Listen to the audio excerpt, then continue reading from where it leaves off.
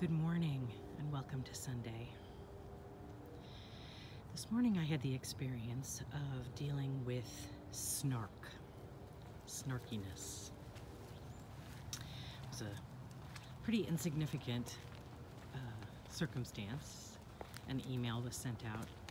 I responded to the email and ended up responding to all because all were in the sending line and not in the BCC, blind CC line. And someone responded back and with snarkiness of, hey, there's this cool little button called reply all and you don't have to click it. And I thought, I really dislike snark. I find it useless, unhelpful, damaging. And I think I've always felt that way, but definitely now in the age of social media, I would say that I am very clear on my snark boundaries.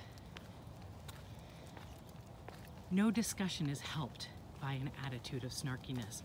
No civil dialogue is ever moved forward with an attitude of snark. It doesn't add anything, it doesn't bring anything, it doesn't help anything, it doesn't clarify anything. What it does do is hurt, harm, discourage, deflate, demean others. It shows an ego out of control. It shows a need to dominate.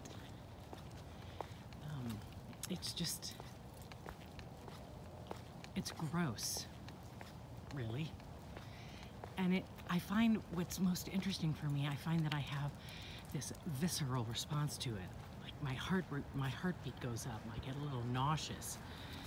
And I have like a full body physical response to it, which I think is interesting for me to look at. It's a wonderful learning curve for me to look at. What does that mean? Where in my life has snarkiness hurt me?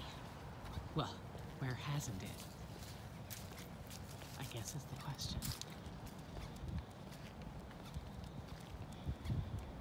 Why does it have such a deep, resonating response in me? And I think it's because it's related to bullying and just generally being mean. Meanness. I don't jive to meanness. Even when I don't like someone, or I dislike someone, or I don't agree with someone, I don't find that bringing snarkiness to the table is a helpful way for me to move forward or for them to learn anything. Even if I had the opportunity to sit down with this current president, I wouldn't be snarky. What would be the point? It doesn't bring anything to the table. It doesn't help anything. It doesn't heal anything. So that's my morning reflection. That I want to live in a no snark zone. And I choose to.